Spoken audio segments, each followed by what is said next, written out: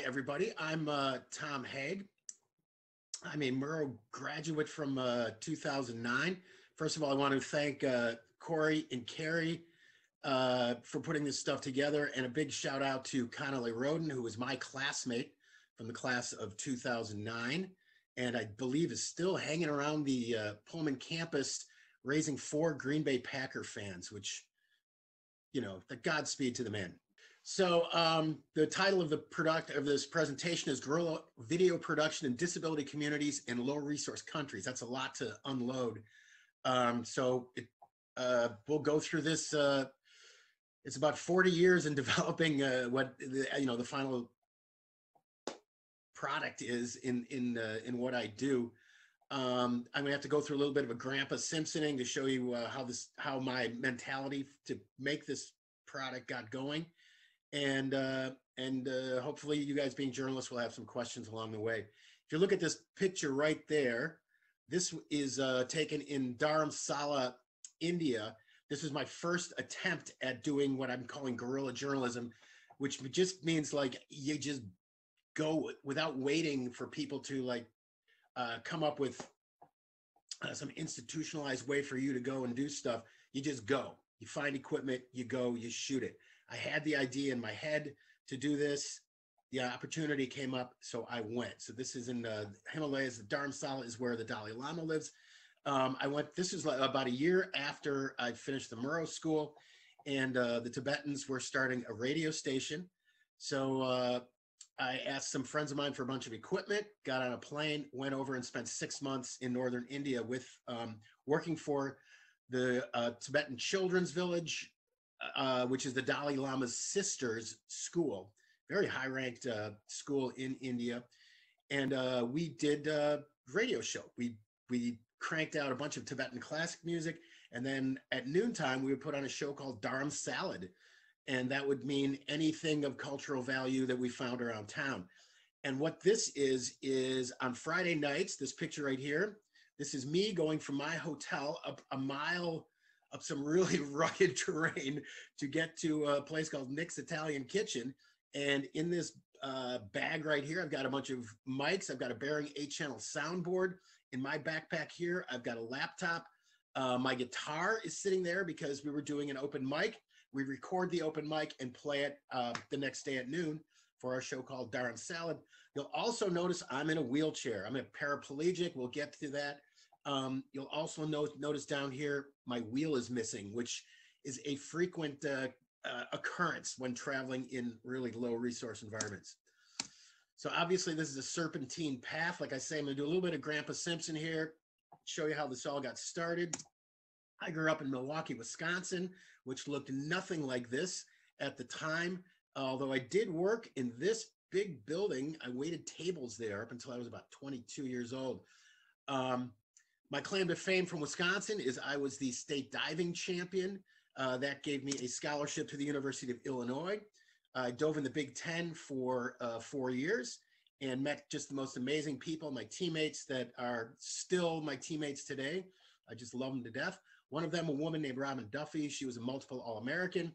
She had started doing a thing called professional diving, it wasn't new, but we didn't know anything about it. And I was like, God, how do you do that? And she goes, well, there's 2 things. Normally you just have to do the regular dives, springboard dives we're doing. And then she's like, there's 2 things, but there's a catch. One of them is that you have to dive from very high height. So I don't know if you can picture this right here. We've got a 3-meter springboard. There's a 5-meter tower. There's a 10-meter tower. That's the Olympic height. Up around here is 20. I'm up here around 27, 28 meters. And if you can tell, I'm doing a handstand, which became my trademark dive. The other thing you have to do, which I don't know if you can see this here, but you have to light yourself on fire. So this is a stunt trick that professional divers have been doing years. So she's like, if you can go up to the top and do a trick off the top of that ladder and light yourself on fire, you'll get picked up by a professional diving troupe, which I did. I got a couple quick videos here. This is in Rust, Germany. Very lucky. I have very few of these videos because we just weren't traveling around with cameras back then.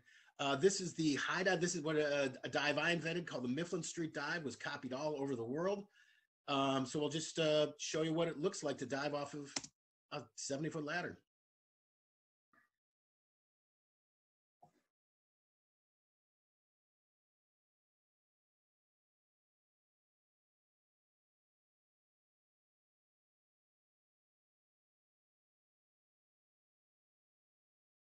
So with these shows, we do them at amusement parks, dolphinariums. Sometimes we'd be at a beachfront, something like that. And there you can see it's way up in the air. And if you want to Google Mifflin Street Dive, I've got a whole video, about a 13-minute video about the creation of this dive, which is kind of a funny story.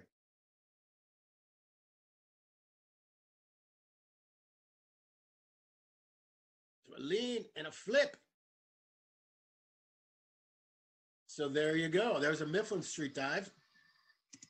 The other thing we had to do was light ourselves on fire. This is not actually on this still right here. You can see that's me climbing the ladder. The person on top is my teammate, Jennifer Kelly. She was my teammate in college at the University of Illinois. And then she came and dove with me in France for 3 years. We were in Germany, and Jennifer's really small, really petite. And she had when you do these fire dives, you put on welding gloves to protect your hands. You also needed to kickstart the fire, to use a flint. She couldn't get it to work, and I was backstage watching her struggle, and I was like, all right, Jen, I'm going to come help you out.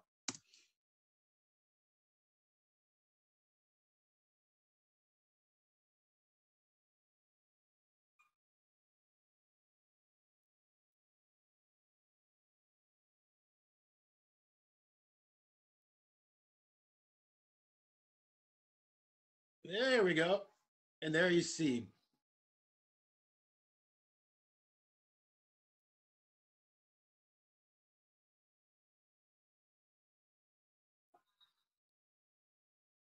Very small crowd. But there you can see that's what a fire dive looks like. Incidentally, Jennifer, I mean, we were doing carny work, right? Jennifer graduated from the University of Illinois, dove with us for a little bit in France, got accepted into a PhD program in chemistry at UCLA, and now is Dr. Jennifer Kelly. So we get people that literally flunked out of high school and people that had PhDs. Question is, why would you do this? I have a perfectly good college degree. Why in the world would you go and join the carnival? And the answer is this. So this is my traveling map for 7 years after I got out of school. And it was just an incredible way to live, and they paid for everything. So my first foray was down here in Taiwan and Hong Kong. Then I moved to Holland, worked in Holland for a while, down here in Abu Dhabi and Dubai, back up to Germany. And by that time, I'd been traveling for about 2 years straight. And I was sick of it. And I'm like, nope, I'm done. I'm going to go back to Wisconsin. I was accepted into a master's program to teach. And my bosses were like, how about one more job, just one more job? And it was in France. And I was like, well, if it's to Paris, I don't want to do it because it's big city. And I've been to Paris a bunch of times. I was like, no. And they're like, no, this one's in the Alps. And I took one look at the map, and it was right on the foothills of the Alps in a town that was so small it wasn't even on the map. And I was like, that works. That's going to be a place for me. I showed up there, and I spent my next 4 years there. Fell in love with the place. I basically flunked my last semester of French in college. And after 4 years in France, also I was fluent in French. So it was really just an incredible experience. Every day, walking out your door when you're living abroad is a new adventure. And it just gave me a passion for travel. Not so much travel, but to go and stop and stay in one spot and learn how these cultures work. And it's a passion I got out of college, and I've never stopped. After about 7 years of doing this, it was time to actually go home. And you can't do this forever. The high diving takes a toll on your body. And I'm like, where do I go? I was with my partner at the time, Rachel, and we thought that our favorite places were the French Alps and New Zealand. So we had to look for a place in America that was like that. and we decided on Portland, Oregon. And so we're both from the Midwest, and we just decided this is about as beautiful a place as we're going to find in the U.S., and we're still here. And the other thing is I just became became a cyclist, and Oregon just was to me the greatest place in the world to ride. Very not soon after, but about a year and a half after moving to Portland, I got a job working with Adidas. Became an event manager, got to work at some of the biggest events in the world, the World Cup, Final Four, Boston Marathon, these really big events. They would send me out and build some kind of kiosk to sell stuff at, and then we just sell, and we would deal with the athletes and things like that. Really great job. Then in 1996, I had my bike accident. Like I say, I had become a cycling addict. So while I was living in France, it was in the French Alps. These were all the best riding in the world is in the French Alps. That's why they have the Tour de France is there. I was living in the same roads where they ride the Tour de France. And so I stopped training diving because I wasn't getting that much better. I was good enough to do my job. And then I just became a cycling addict. And like I say, one of the reasons we picked Portland was because the terrain was so diverse, and I just fell in love with it. Got into this bike accident, and I cracked into a truck. This was in September of 1996. And I got hauled off to the hospital, and the doctors right away were like, "You're not going to walk." And they're like, "Is there anyone you want to call?" And I was like, there is someone I need to call. And it is, believe it or not, this lunatic. And it's funny. This is my brother, Dr. Andy Haig. We have fun because we do these presentations, and he always puts a goofy picture of me. So I'm returning the favor and putting a goofy picture of him up there. He has better choice because I was a circus clown for 7 years. He's got much better goofy pictures. So very nice to have a doctor in the family, right? More serendipitous than that. Andy now is professor emeritus of the University of Michigan. While at the time I broke my back, Andy was the director of the University of Michigan Spine Center.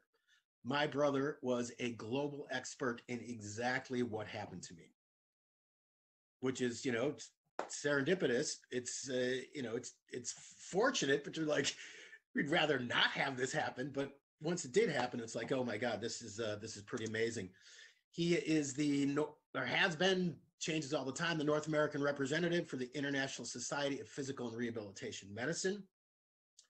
I became their webmaster for quite a few years there. And he is the founding president of the International Rehabilitation Forum, which is an organization that we both found together. So the International Rehabilitation Forum, this is a picture from our first conference in Kayseri, Turkey. If you knew anything about rehab medicine, you would notice here, this is basically a hall of fame of rehab physicians that work in low resource countries. So the IRF takes rehab medicine and puts it in the poorest regions in the world. And rehab medicine, it's physiatry. So this is the doctor you go to avoid surgery. It's also the doctor you would go to post-surgery to put you through your rehab, things like that. These doctors, there's a big organization called the ISPRM, and they've got thousands and thousands of doctors. We wanted to do an organization that was just going to work in the old term is third world countries, but the current terminology right now is low resource environments. So these are, countries that probably have like one doctor per 3 counties, something like this. They just the most dedicated group of people I've ever seen, and they will come back into the story very quickly. After I broke my back, I returned to Adidas, and they hired me back to write their newspaper. When I was as a high diver, when I traveled, I was a diarist. I have pages and pages of journals. I probably got about 7 or 8 inches thick of journal entries. And when I got there, when a man, Jay Edwards, he's a shoe industry icon, he became my mentor. And he had this newspaper that he ran out of Adidas. And he would ask me if I wanted to go write articles. And I was like, yeah, sure. Actually won a contest. They had a company-wide contest to write an article on the Boston Marathon. So I wrote it and I won it. And then Jay started sending me out to all these events, writing articles for it. After I broke my back, the paper, which was just Adidas was a very small company back in the early 90s. The company grew to the point where they could hire a full-time person to work the newspaper. And so Jay hired me. And so it was this great job. I was traveling about once a month or something to an event, write up the event. I also learned how to do all the layout. We also, department grew. This is when the internet was just starting. We developed the first Adidas intranet. It was just, it's just a fantastic job. We did such a good job with this paper that the head office in Germany was super jealous of us because everyone would read every sentence that we wrote. And they put out a newspaper and it was just bland and it was just like group shots and saying, the footwear department had a picnic, and that was their paper. Whereas our stuff, we would interview, we were journalists. We would go in and do hardcore corporate journalism. Got to be pretty good at this. And this is right in the .com era. Things were blowing up. And like a fool, I decided to start off on my own. So I left Adidas because at that point I was very good at HTML. I could do print jobs, stuff like this. I was a copywriter, and I went for about 7 years on my own. Very unsuccessful, total hand-to-mouth living. My dad came up to me one day and was like, this is not working. What do you want to do? And I was like, actually, I'd kind of like to be a journalist. That's what I like doing at Adidas. And he's like, let's go see if we can do that. So I started looking for schools and came across, look at that, Pullman, Washington. Actually, I went to a sports bar with a friend of mine to watch football at the end of, this was like in November of 2006, and ran into a basketball player from Pullman and started talking to the guy. And he was like, where you need to go if you're looking at journalism is you need to go to the Murrow College in Pullman. And I was like, the what college, where?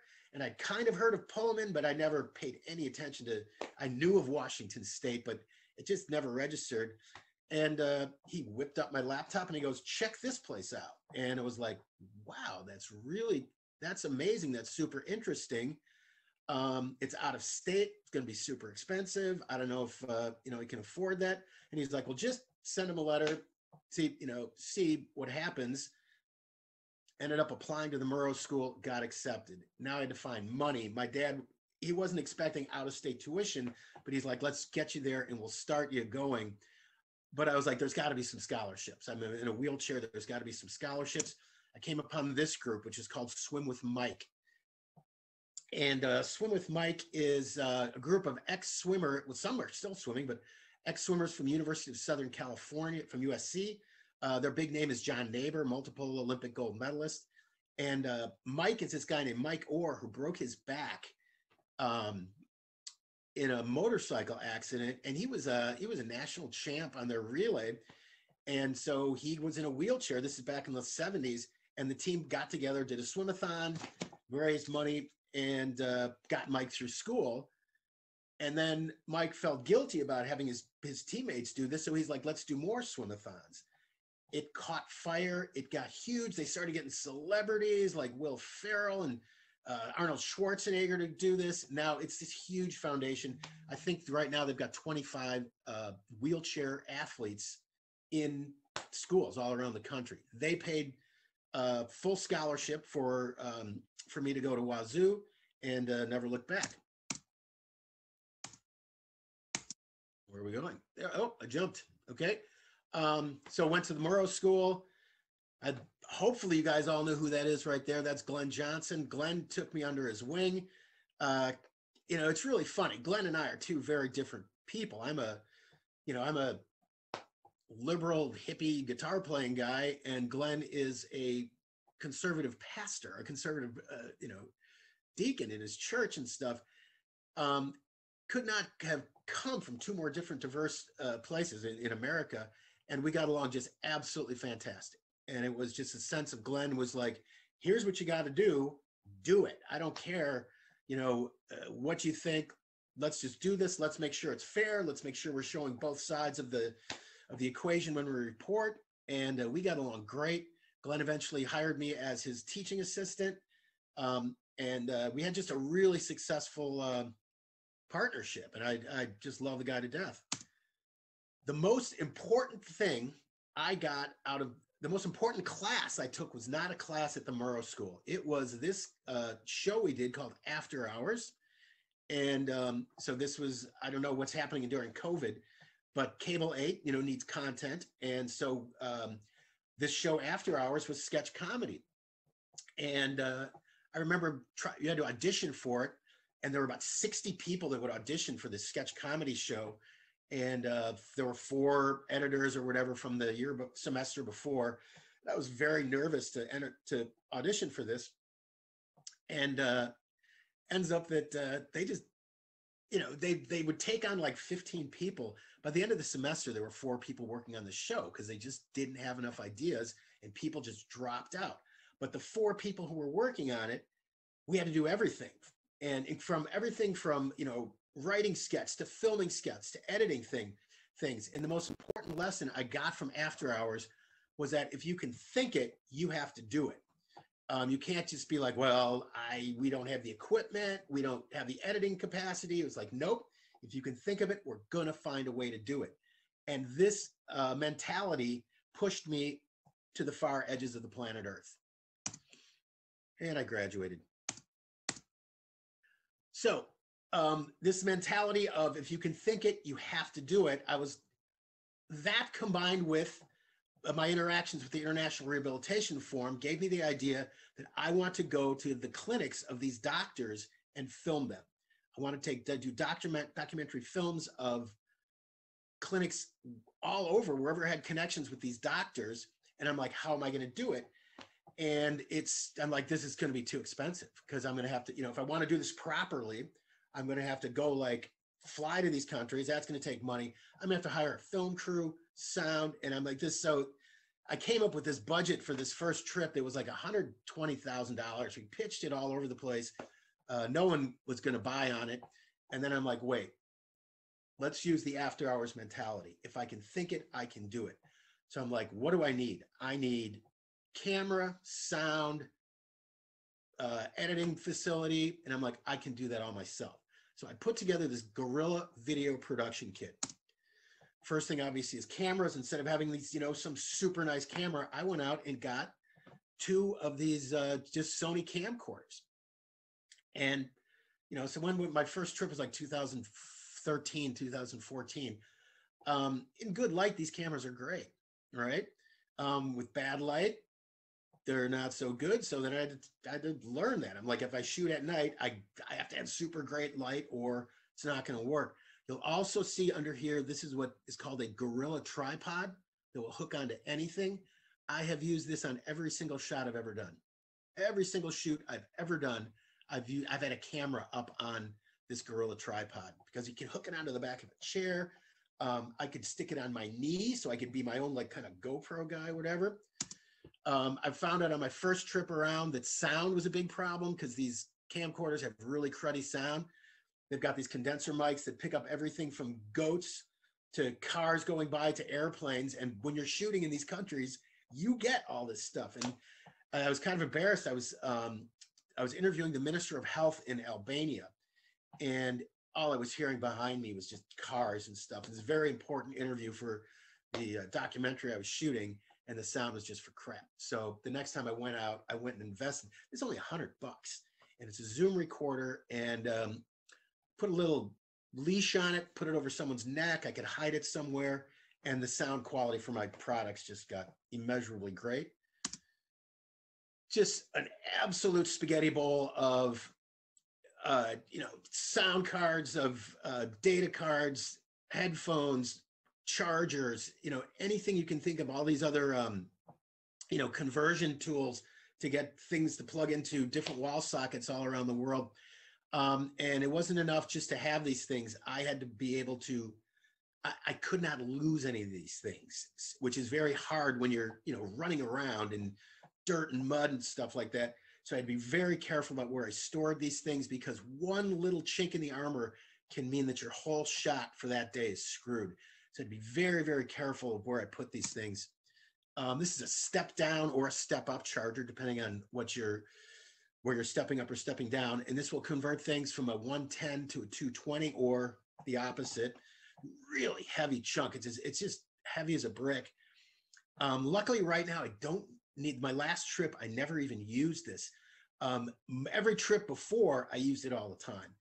And it also acts as a surge protector. In a lot of these countries I've been to, the power will go out for several hours a day. And when it comes back on, it doesn't just, the lights don't flash on. Especially in India, a huge flush of power will come and it'll blow the doors out of your average surge protector. And I lost my first laptop, I lost in India because I just had it plugged in through one of these things, had it plugged into the wall, and big, huge surge came in. The power had been out for like 4 or 5 hours, which is common. That happened about almost every day in Dharamsala. And so the surge came and it just, bam, blew this thing to pieces, fried out my laptop, which meant I learned that I cannot keep stuff plugged into the wall in a country where the power is infrequent. But now, most of the products, like the camcorders, the laptops and stuff, you can plug them right into 220. I wait till they charge up and I unplug them because I'm just paranoid about them blowing up. Glenn Johnson, rule number 1, how do you become, what's the difference between an amateur journalist and a professional journalist? The tripod, right? And it's absolutely makes sense. If you see someone with a bunch of handheld junk moving around, your stuff looks like crap. And all you have to do, stick it on a tripod, and lo and behold, learn how to, shoot a camera at a subject, and you're a professional journalist, or whatever. It's a big step. It separates the amateurs from the pros. I had a different model of this that I had for about 6 years. I actually left it in Africa with my kids. But this one, it was small, very convenient, extremely sturdy, which is hard because for low end tripods, they all fall apart. I've got a horrible story about one falling apart, but this one was super sturdy, and I used it for years and years and years, and left it in Africa. Late to the production kit was a cell phone. I always had a backup. I had a little tiny point and shoot that shot video, bad video, but in the places I'm shooting, people aren't interested in seeing high quality video. They're interested in the story that I'm shooting. Now cell phone is a regular part of what I shoot with. Now cell phones are better than these camcorders right now. They're shooting, full length Hollywood films on cell phones right now. The only restriction with these things is you have to make sure you've got enough space, you've got enough data open on. And I made the mistake in Senegal doing a 3-camera shoot, used my cell phone for the center 2 shot, and about 10 minutes in, my cell phone starts beeping, and it's like, you don't have any more space. And I'm like, oh my God. So it was really embarrassing because it was this really high-ranking surgeon at a leprosy hospital. And I had to say, excuse me, time out. I had to dump all the, the data onto my laptop, reset up the shoot. Luckily, he was very patient, but it's not something you want to do. So cell phones are great, but if you're using your regular everyday cell phone and you take a lot of pictures, which I'm always taking pictures with my cell phone, you have to make sure you have some data space. Obviously a laptop, like I say, I fried 2 laptops by having them plugged into to sketchy electrical boxes. The other thing is so you want to use a good gaming laptop because you're editing video. So you've got to be able to edit all the time. And you're going to want, when you edit, you're going to have a browser window open. You probably have a graphics program or, Photoshop. I keep my Quark open because it's got cleaner fonts on the print thing. So you're going to have to have something that can haul a lot of open apps. Luckily, these boxes are much lighter than they used to be. The first couple of these, two of these I got were very heavy. Um, and oh my God, hauling that stuff around was just really, really obnoxious. The latest computer I have right now is very lightweight Acer. It's as fast and has as much data storage as I'll ever need. And it's cheaper too. My God, it's only like $600-700. This is by far the most important part of my gear. And this is a leather bag that I picked up in Salem at a off-brand leather place, whatever. I bucked up for it. I think I paid $250 for this bag. The reason why I did is that cloth bag that you saw in the very first picture. I bought that in Dharamsala, and I'm carrying my Behringer soundboard with me, and it just ripped, and the soundboard dumped all over, on the ground, got wet. Never was able to use the soundboard again. So I learned this lesson. The one thing you cannot skimp on is your bag. So all of this gear fits into that bag, and like all these little pieces, data cards, stuff like that, they all have a specific location in my bag, and I'm very anal retentive about putting everything back where it belongs. Because like I say, you can all of a sudden, your camera's going low. Where's my charger? Oh, I left it at home. Boom, your shoot is just completely screwed. So if you're going to do this, going out and shooting, you have to make sure that you catalog all this stuff, have a backup, battery backups, things like that. Backing up is so important when you do this, because you might be, which I have been several occasions, way out in the middle of Africa, way out in the middle of, someplace in Asia, and your battery's died, things like this. And you just can't go to the store and pick up a new one. So you've got to make sure you're backed up, got to make sure you catalog and place all your gear. Start going through a couple of the film shoots. The first time I ever took we call it the brick, because I think it's so heavy. the bag of all my equipment gets super heavy. First time I took the brick out was to Bangladesh, and this was for the Second World Conference of the International Rehabilitation Forum. And this is it was super inspirational meeting. There's Bangladesh. Most countries in this low resource category have 0 or maybe 3 PM&R doctors. Bangladesh has like 130. So they did a conference, and they invited us in to share the conference, the IRF. And so flew into Bangladesh with all my gear and started shooting everything I could. Shot all these presentations, went around town, shot tons of B-roll. I just had a camera with me all the time. This was I think the conference was 4 days long.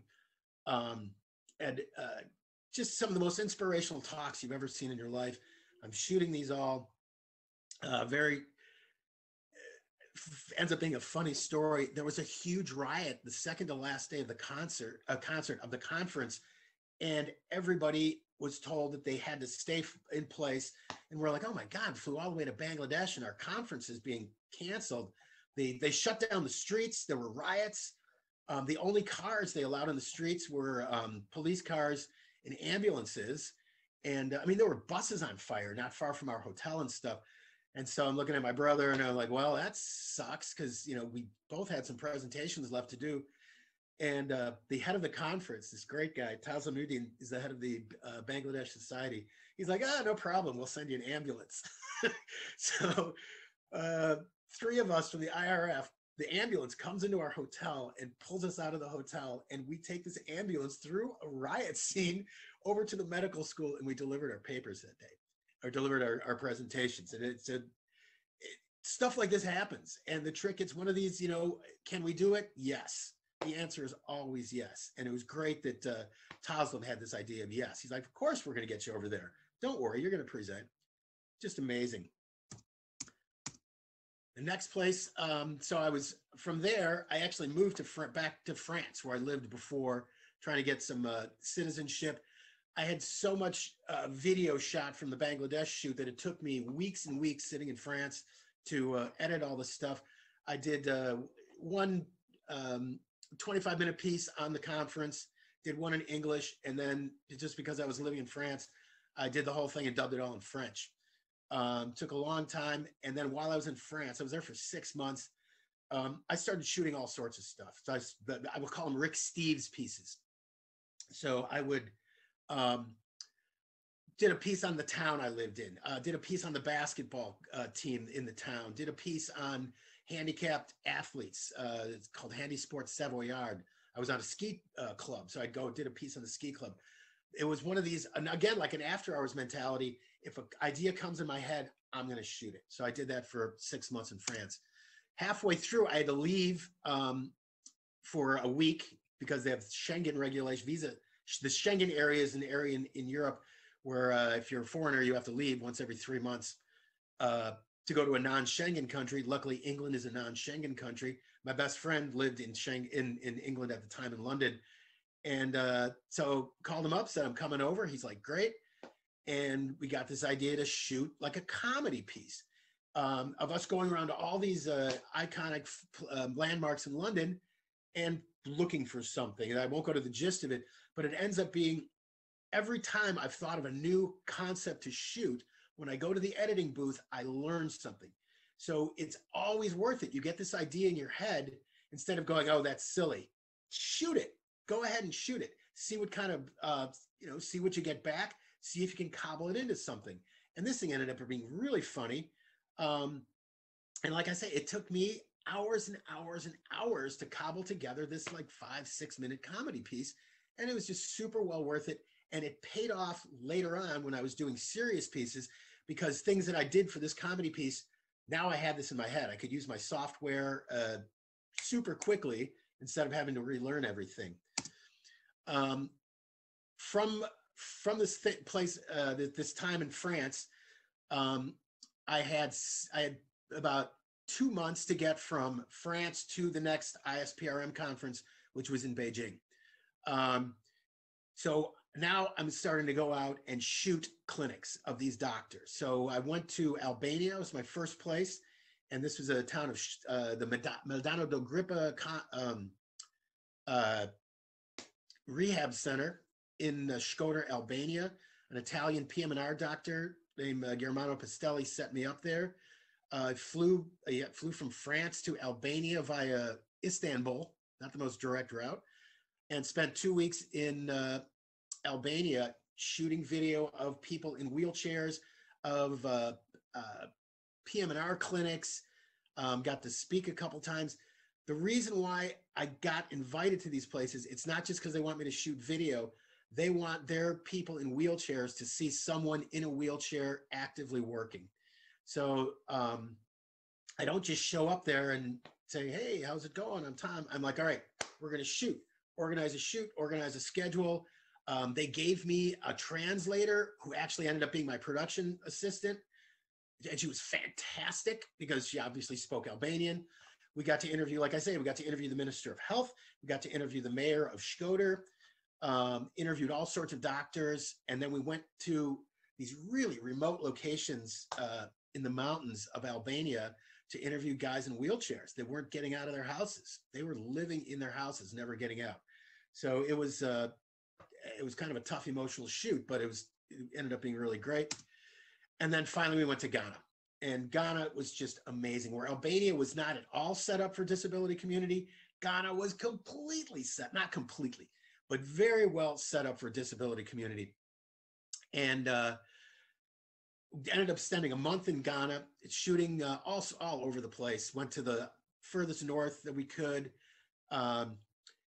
Shot with the Ghanaian Society of the Physically Disabled, went to several clinics and shot clinics. And in the end, cobbled together a half-hour video that ended up being an award-winning video. At the end of this trip, ended up in Beijing for the big international conference, ISPRM, International Society of Physical and Rehabilitation Medicine Conference, where I presented the Bangladesh video to a bunch of the doctors from Bangladesh that were at the conference. And it was really emotional because it was super well received. They had never had someone document their conference before. And all of us were kind of in tears at the end because it was a really crazy time with the riot and all that stuff. Also got to shoot some of the doctors, like the Dr. Pastelli that set up the Albanian shoot was not in Albania. So I got to shoot his stand-up in Beijing, as well as my brother Andy, who had arrange the Ghanaian shoot. He was not in Ghana at that time, so I got to shoot him there. And then my favorite part of the Beijing shoot was I fancy myself a musician, and they have talent shows at these big conferences. And normally it's just get a bunch of doctors up there and they, play some music.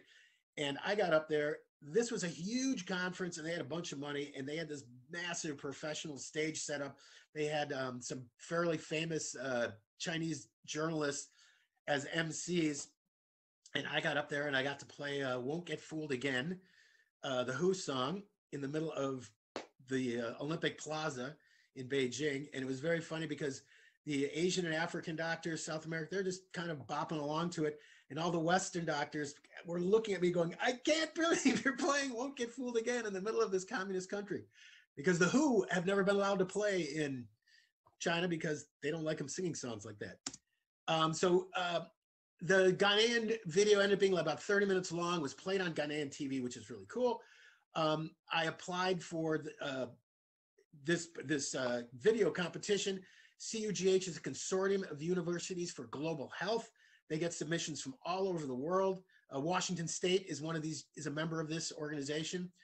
The video, the thing I shot was a half an hour long. What they want is they want a trailer. So they judge it on the trailer. So this is the 5-minute trailer I shot in Ghana.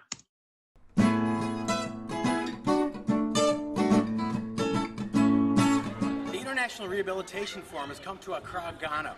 While in Ghana for 3 weeks, we're going to take a look at the current state of rehabilitation medicine, as well as look at disability awareness in some of the most remote regions of the country. Ghana is an English-speaking country of 24 million people, 80% of whom are very religious Christians.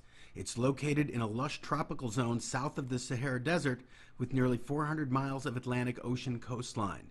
It is roughly the same size and shape as Arizona.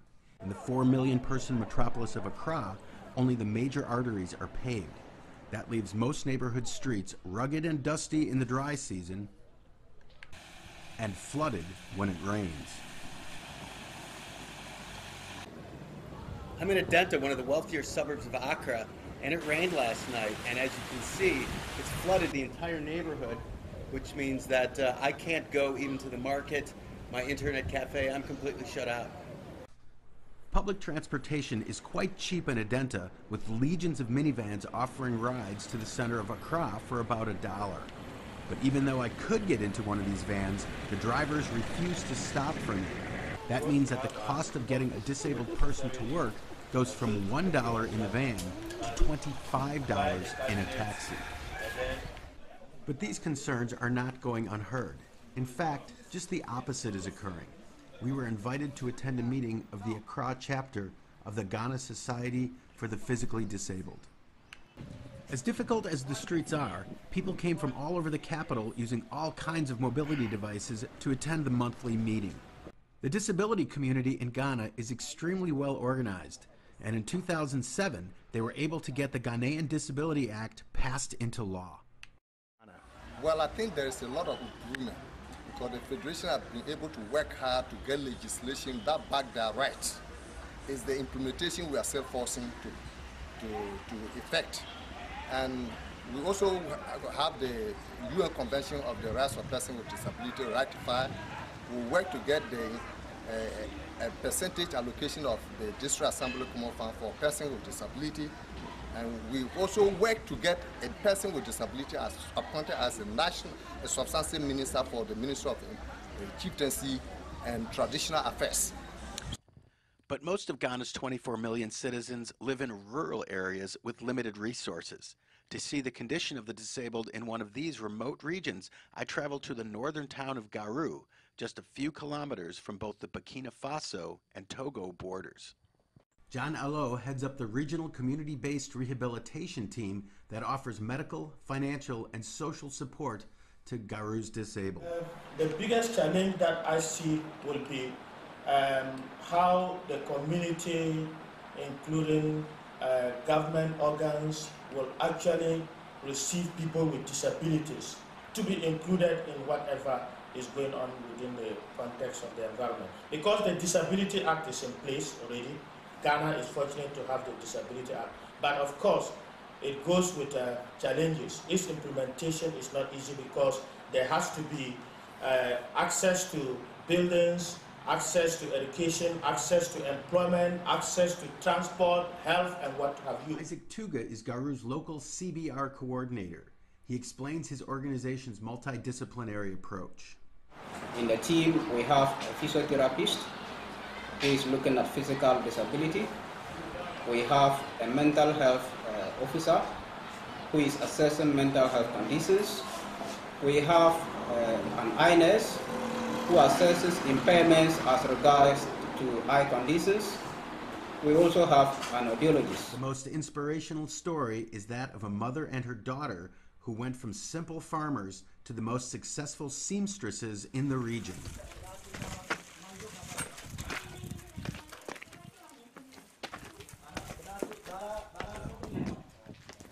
My name is Tom. How are you? Fine. This is your shop, yeah?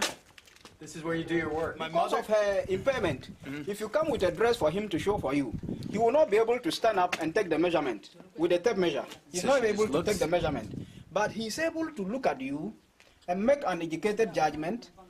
So in Garu, the most unlikely of places, a disability community thrives on hard work and ingenuity.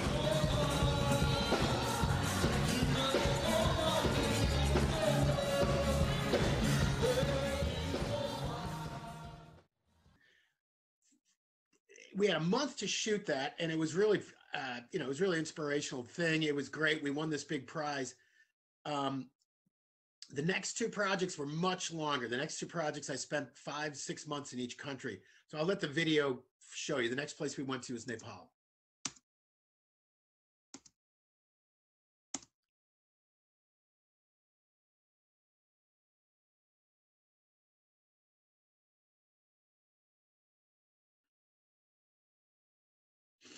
We entered this in the contest, and we got bupkis, but it was much better effort. In spring of 2015, 2 major earthquakes rocked Nepal, killing more than 10,000 and leaving 3 million homeless. My name is Tom Haig, and I'm a former professional athlete who is now a paraplegic and documentary filmmaker. I have the great honor of being friends with Dr. Raju Dakhal, a Nepalese physiatrist finishing his residency in PM&R in Dhaka, Bangladesh. Dr. Dakhal asked me if we could support the Spinal Injury Rehabilitation Center in Kathmandu. We raised more than $5,000 for the clinic, but I thought I could do more. Dr. Dakhal urged me to come to Nepal and work as a peer counselor so patients could see someone live a normal life with spinal cord injury. As a filmmaker, I don't lead a normal life, but I was sure that seeing someone in a wheelchair make films would be even more interesting. In March of 2016, I flew to Nepal with a cell phone, 2 camcorders, 3 tripods, a computer, a microphone, and a spaghetti bowl of wires and data cards. My goal was to use video to ameliorate healthcare in the furthest reaches of the country. There are thousands of instructional videos on physical therapy, occupational therapy, and nursing, but none of those videos are done in Nepalese. The department heads at the SIRC loved the idea. They do service missions to the most remote areas of the country. With the increasingly fragile nature of Nepalese infrastructure, those missions would become fewer, slower, and more dangerous. But the videos could ensure that patients, therapists, and caretakers in remote regions would have an audio-visual textbook to work from. But there was one big problem. I was the only one who knew how to edit video, and I don't speak Nepalese. Then, a miracle happened in the form of Ronika Shrestha. I came to SRC with my dad for his rehab, and there I met Tom. I just wanted to utilize my time at SRC, so I asked him if he could teach me some computer stuff. I saw him once editing the videos of SRC and asked him what it is, and I asked him if he could teach me editing some videos. That's how we started editing the videos, and that's how I got involved in it. Ronika was just a godsend because I really needed a translator and I needed someone who could help edit video. And Ronika obviously her English was really great. I needed someone who was interested in learning the editing process, and she took to it just so quickly. Any little small thing she would fix, and she's very detail oriented, and I'm just so lucky that I got to have her. In no time at all, Ronica not only mastered camera setup and editing software, she began directing all the film shoots. For 12 weeks, the SIRC became the studio lot for Hollywood Studios. At one point, we were producing nearly a film a day. Everyone from bus drivers to department heads, and of course the patients, became Hollywood movie stars. In the end, we produced 25 short films, all in Nepalese. Titles ranged from advanced wheelchair skills to first responder spinal cord procedure to hydrotherapy. But Hollywood Studios didn't end there. Word got out that we had a fully functional video team shooting disability films for free, and many local organizations asked us to help. On top of the SIRC videos, Hollywood also produced video for Asia Tri Disability Protest March, the National Disabled Persons Table Tennis Association, the Amrita Foundation for Mental Health, the Engage, Empower Wheelchair Basketball League. It's not about disability, it's about discovering abilities, which is what this league does. And the Spinal Cord Injury Student Hostel. Namaste, म ऋषि राम ढकाल, मेरो घर Gorkha. After 4 months, Hollywood Studios closed up shop. But our films will continue to enhance the quality of life throughout the Nepalese disability community for years to come.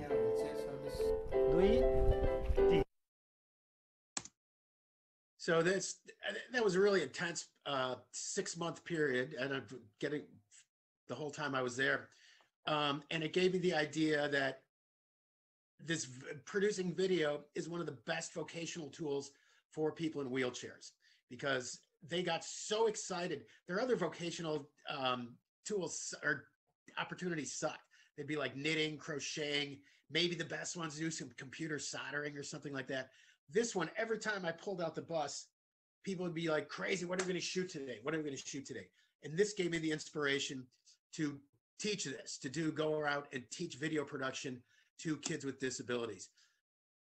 Friends in Senegal that I've known for about 20 years, and we set up a program at the Centre Talibou Dabo in Dakar, which is, excuse me, the biggest disability school in Senegal. And these are my guys. It was really kind of funny because I'd been planning, took about 2 years to set this up. And when I got there, the person I've been dealing with left. So the school, when I got there, they thought it was going to be a video appreciation class or something. So they got me students that really had the highest level of disability of anybody in their school, in the entire city of Dakar. So I had kids, only 3 of them spoke French. I was teaching this in French. Only 3 of them spoke French. I didn't have anyone who could type because they all had manual dexterity issues. And I'm like, oh my God, I just came here for a 6-month project and I don't have anybody who can do it. Eventually these guys they surprised me. It was unbelievable. They just, once I showed them cameras, they got together, and between like 2 or 3 of them, they could get a camera to work. They could get it on a tripod. Couple of them could get they had enough manual dexterity to edit video. Well, that took a long time. This took a long process, about 3 months before I could actually get anyone to do things. And then it was so great. This is like about 3 weeks before I left. Mustafa, my great big student who's back here, Mustafa, I was also teaching grade schoolers like rudimentary computer skills, like Excel, stuff like that. I'm teaching another class, and he comes in and points at the brick, and he's like, "Can I take the brick?" I'm like, "Sure, man, go take it." So he goes, and hour later, I'm done with my class. I'm like, let's see what Mustafa did with the brick. I go about 2 buildings down, and he's got a full 3-camera shoot with sound, and he's interviewing one of his teachers, with almost everyone in this shot here helping out one way or another. So the team got together, and where I was expecting I was going to get each person to be able to do these skills together as a team, they put it together, and it was kind of thing brought tears to your eyes. I also, while I was there, got involved with the Centre Hospitalier de l'Ordre de Malte, which is Africa's biggest, West Africa's largest leprosy rehabilitation center.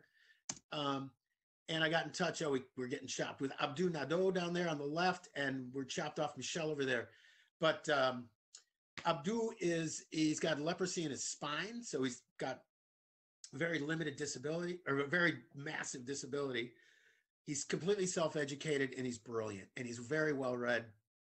He became our voice piece for this project at this hospital. And so we shot, much like we did in Nepal, we shot 13 videos at the hospital, all of the leaders of the hospital, telling what they do. So we had surgeons. This is a guy who was literally no formal education, interviewing surgeons, interviewing pharmacists, interviewing chemists, and he would prep for it and get ready. And it's just another case of, give someone opportunity and they're going to do it, which is what I think happened at the Murrow School. They gave me opportunity. I thought of these ideas, and you can do it. I guess I'll leave it there, and I will open up for questions.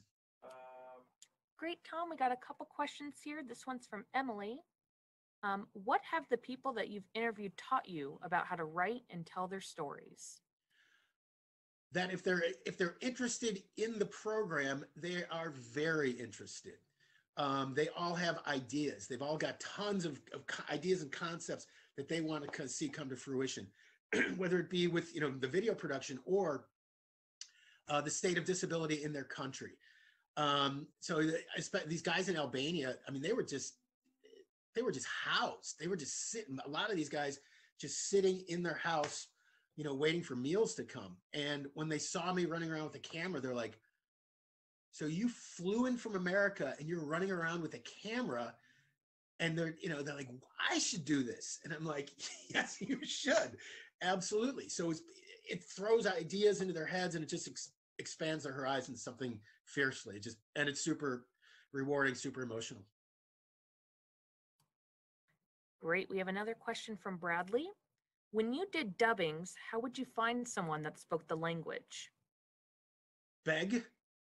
I mean, it's basically, when I'm going to one of these places, I've got a doctor who sent me there.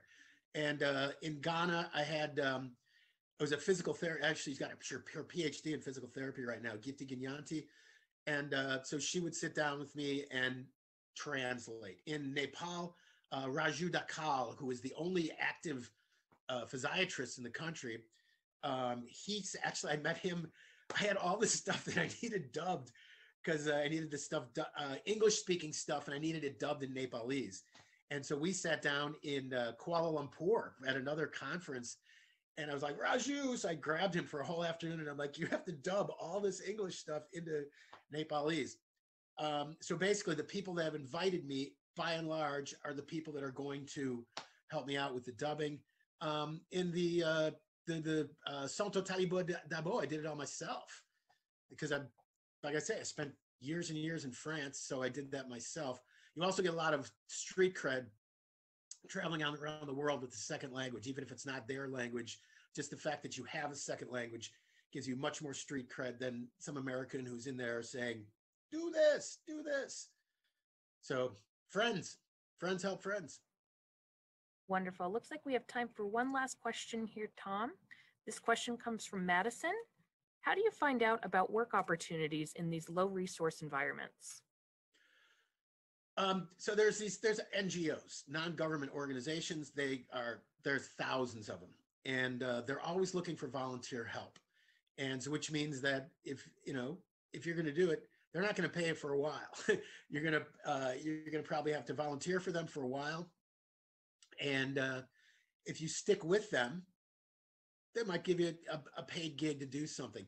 In my situation, we've got to raise all the money ourselves. So we do, like I had to do public speaking, GoFundMe page, writing grants and stuff like that. So if you can come up with the money yourself, an NGO, well, you can use them as a tax-free basis. So we offer this to a couple people with the International Rehabilitation Forum. If you have a project you need funded, you can use us for a tax-free basis. Then go raise the money, fund yourself and go. That's basically what I did with the Nepalese project. It was like, I got to find the money. I found the money and go. So find an NGO that's going to sponsor you. And if you've got a project, see if they go for it. Wonderful. Thanks so much, Tom. I'll go ahead and leave you with a couple seconds here to leave some closing remarks. I'm super honored to be involved in the Murrow Symposium. And I went to 3 of them as a student, and I found them the most inspirational days of the entire time I was there. So to be invited to do this, to be able to do it, it's a career highlight. Really, really can't thank you guys enough. And if you think of something, do it. Find a way to do it and just get it done.